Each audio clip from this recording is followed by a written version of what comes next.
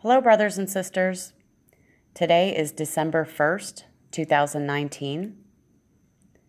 I've recently shared how a dream that I had from the Lord was pointing to a widespread panic in Altamont, California, and how I believe it is connected to the Cascadia subduction zone. So, earlier today, a few videos came out about massive amounts of methane coming from the northern Cascadia margin, just off the coast of Washington. So, massive leaks of methane can be a precursor to volcanic eruptions and or earthquakes. There's also many undersea volcanoes off the coast of Washington, Oregon, and California. I believe that the Cascadia subduction zone is going to completely slip and cause a trickle effect all the way down California,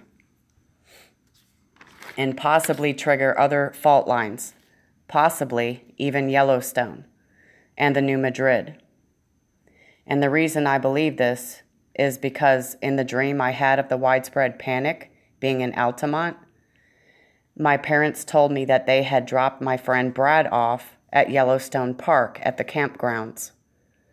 My friend Brad represents the dead in Christ, as he has passed away several years ago and was born again in Christ Jesus. So, today the Holy Spirit reminded me of a dream I had back on September 14th of 2019. The dream I had was about a close brother in Christ. And this brother lives in Washington, not too far from Mount Rainier. I shared this dream with him after I'd had it, but I wasn't sure what it meant at the time. So I'm just going to read the dream and exclude our brother's name.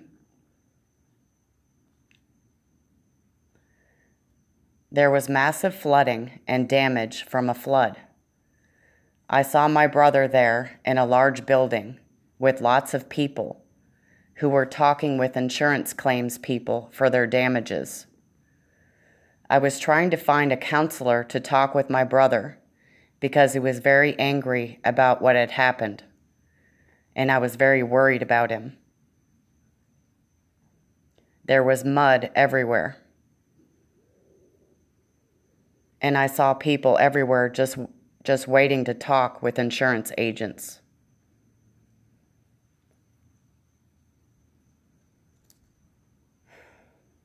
So that was that dream.